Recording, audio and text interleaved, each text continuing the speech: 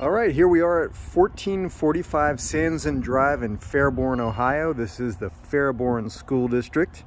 This is a 2-bedroom, 1.5 bath condo, pretty close to Wright State and also Wright-Patterson Air Force Base. And this is basically the outdoor view. That is actually the pool and clubhouse over there.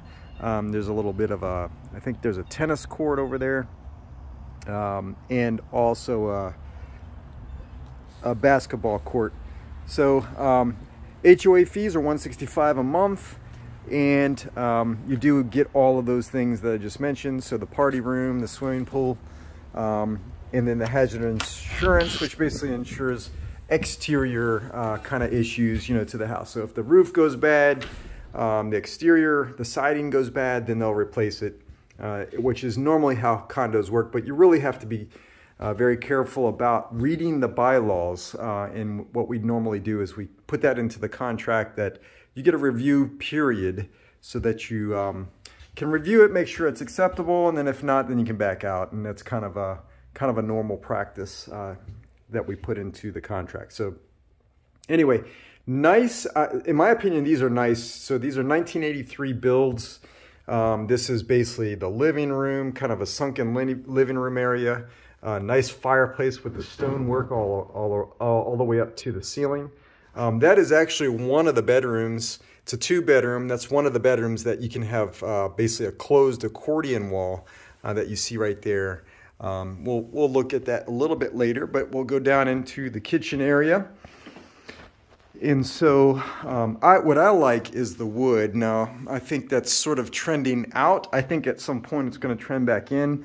I really like the wood look of it. It's more of an older thing, 70s, 80s, or even older than that, really. This is the coat closet.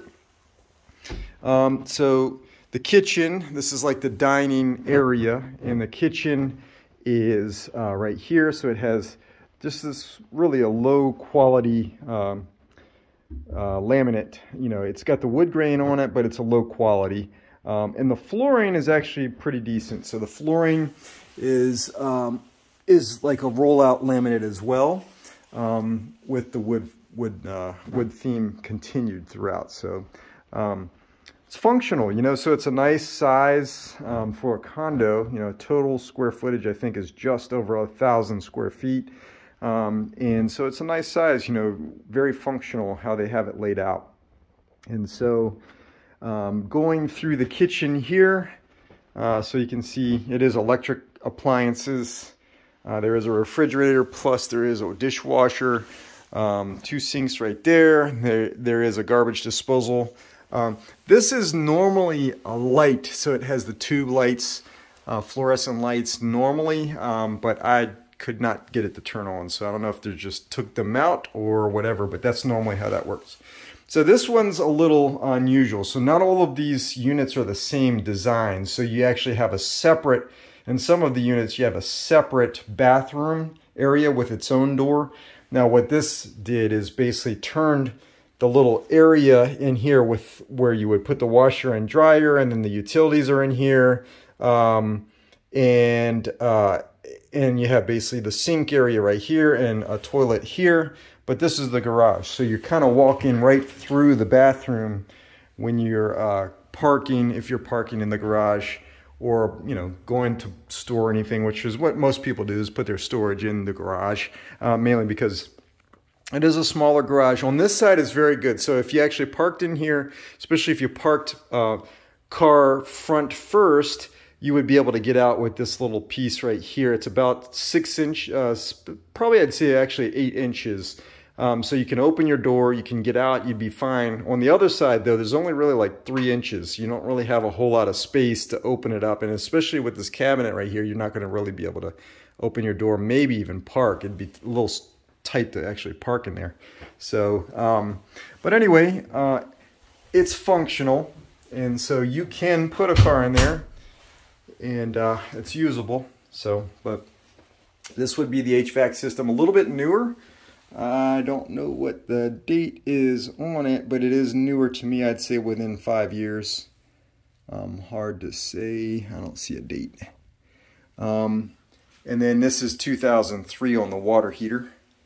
So getting up there on its lifespan, it's possible that that the HVAC is close to that. Actually, here's a date on here. It looks like 2010 for the HVAC. Yep, installed in 2010, so 10 years old. Looks like the water softener is definitely older. This is newer. And then the toilet's newer. So, you know, it's functional. It's a little weird, but it's functional. And so also there's a little patio on the side. So this is one cool thing about these condos is that they do sort of have like a little bit of privacy, although the AC unit's right there, which is, looks like it's lopsided, it needs to be leveled.